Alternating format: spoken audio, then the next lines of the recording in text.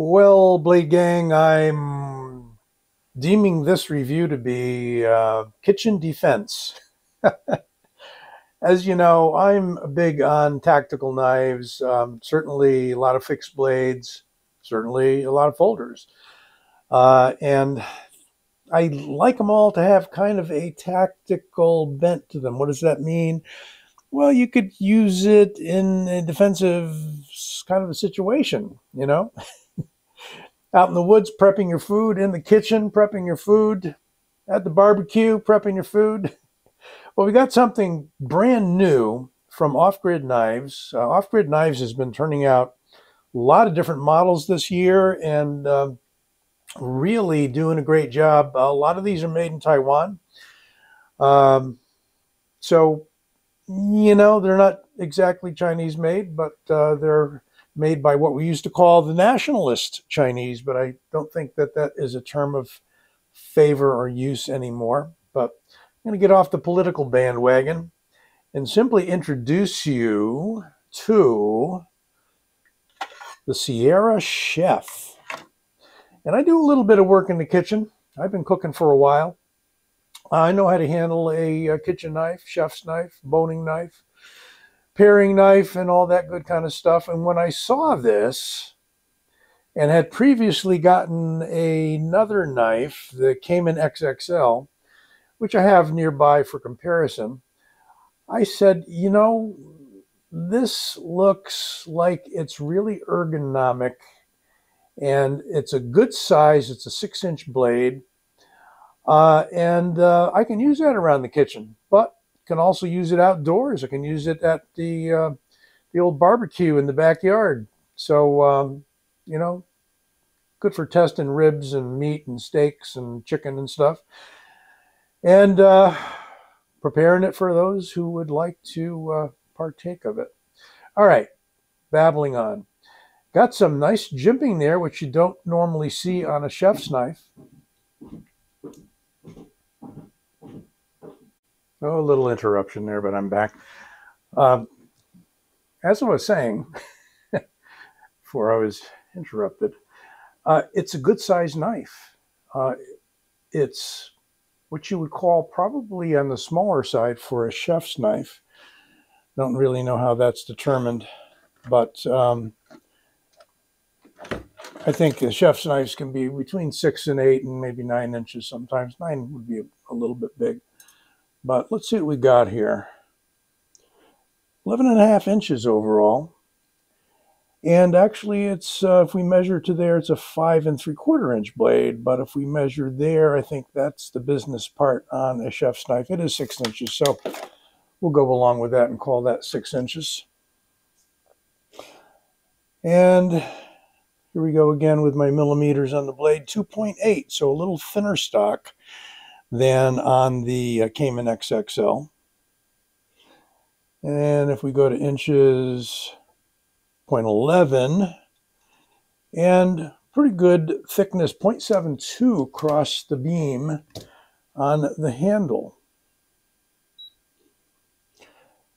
And if you're going to be carrying this and not just holding it in the hand, 9.23, call it 9.24 ounces. So it's got, I would say, possibly a little more weight and a little more handle weight than your average kitchen knife. And certainly it's a thicker stock than your average kitchen knife, but the ergos are nice. Handle looks a little blocky, but it's radiused pretty nicely on all the corners. Got a couple of little grooves here, give you some traction. Interesting handle shape.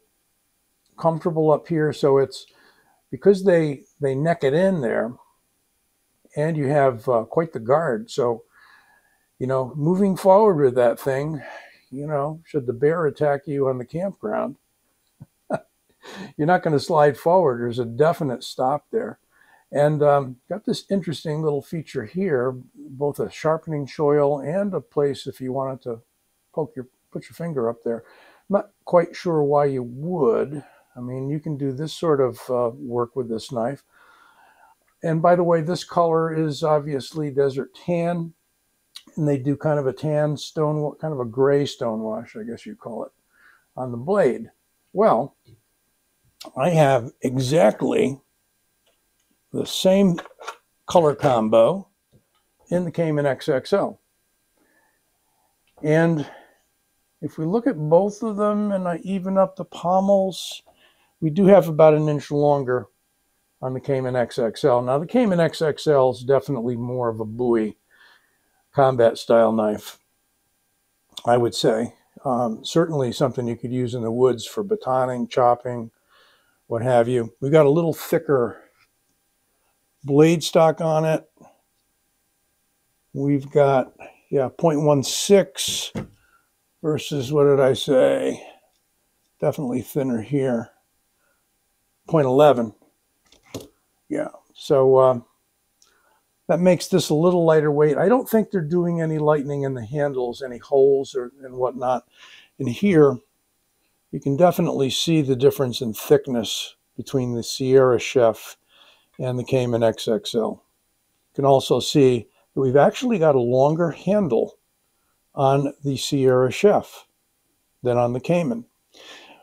Most likely because there might be a lot of different grips that you want to use with this knife. I mean, it's set up nicely for rocking cuts and so forth. And truth be told, I'm probably not that well prepared to give you expertise on chef's knives or kitchen knives.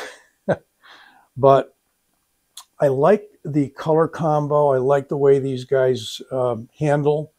I like the fact that they're coming in only around 90 bucks or so. I think it was 80, 88-ish. On both of these came from Amazon. So I'll give you the Amazon links. I believe they're still there.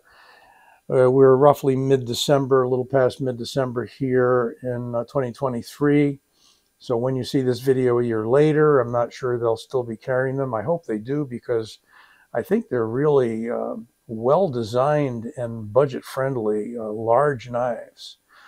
And again, lightweight camping duties with this one, certainly, but a little bit better designed as a chef's knife than certainly that guy. So if just for comparison, we put in the picture the Ontario Rat one. I don't know why I just happen to have it on the side. I don't think the Ontario Rat one is a bigger knife, no. And as far as sharpness goes, I think we can do a little quick cutting test. These come through quite sharp. Here we go. How about that? Yeah. Yeah. You know, sharper than some folders I've had with thinner edges. They did a great job on that. Needless to say, high flat grind, ergonomic handle, little on the heavier side as kitchen knives go.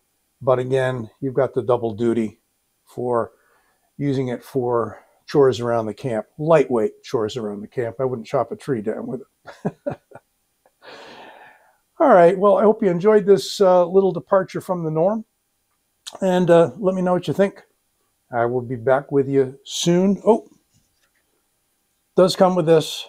So you got your belt dangler. I just happened to take it off of the sheath.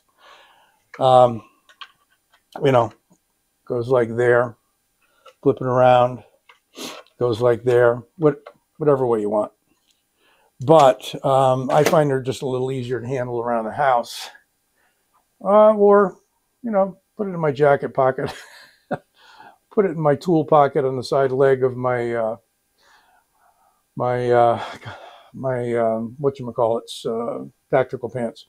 Anyway, once again, I'll see if I can exit this time. Be well, take care, come on back soon.